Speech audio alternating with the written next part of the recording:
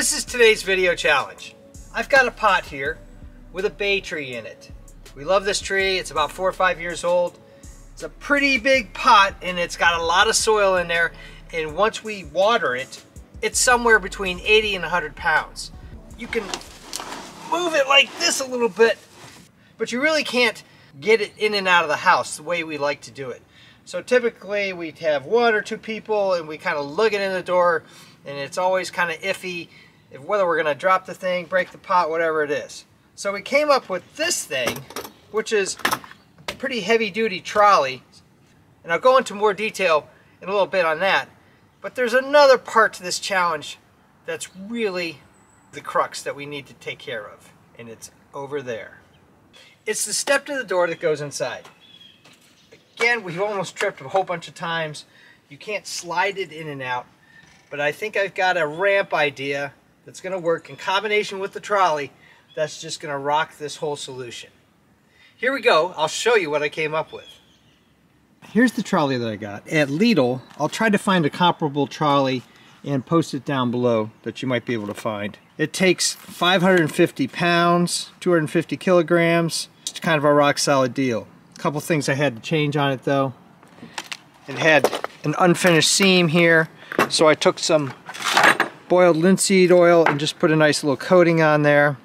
Originally I started out with these kind of flimsy, flexible tray because of the holes in the pot.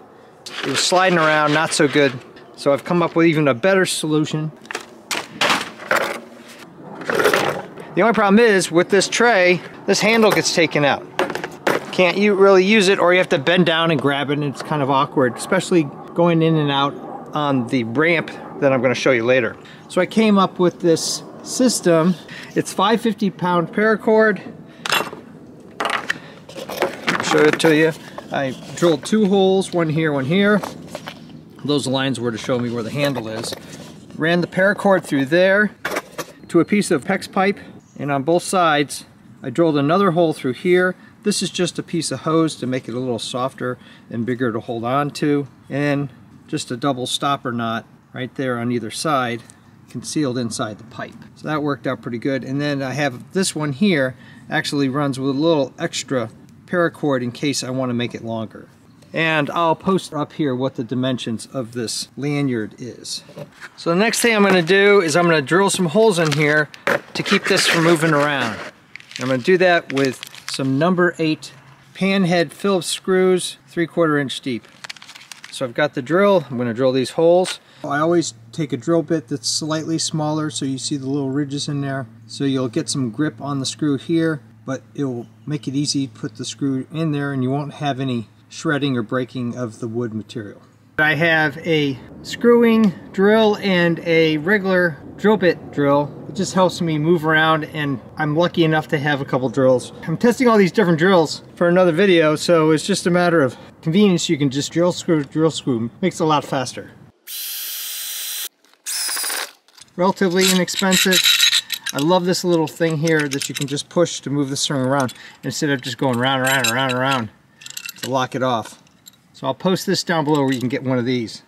Okay, all the screws are in place, and it's probably not going to leak. It's not like we leave a lot of water in here to begin with, but I'm just going to put some hot glue over the top of these so I'm sure it's not going to leak. Trying to keep the height down. I know there's a ridge in here where I'm going to put this down, and hopefully it's not going to be an issue. So we'll let that dry, and then we'll put the pot in place. We're going to lift this on and put it on the tray. Here we go. Ready? Awesome! Works great. Fits perfectly. Fits perfectly, even by the critic. So now we've solved part of the challenge. There's no way in heck it's going to come off of this dolly, and we can move it around all summer long, fall, whatever it is, when it's outside on this dolly. So the final part of this challenge is a piece of plywood that I just happen to have around. It's 1532 inches thick, 2 feet by 4 feet long. And this is going to make my ramp that I'm going to use to get inside, if everything works according to plan. So let's give it a shot.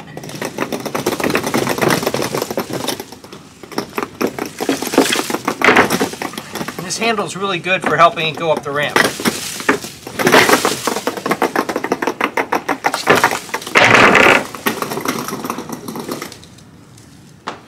It works! Wouldn't be a whole lot of good if it didn't come out the same way it went in. So here we go.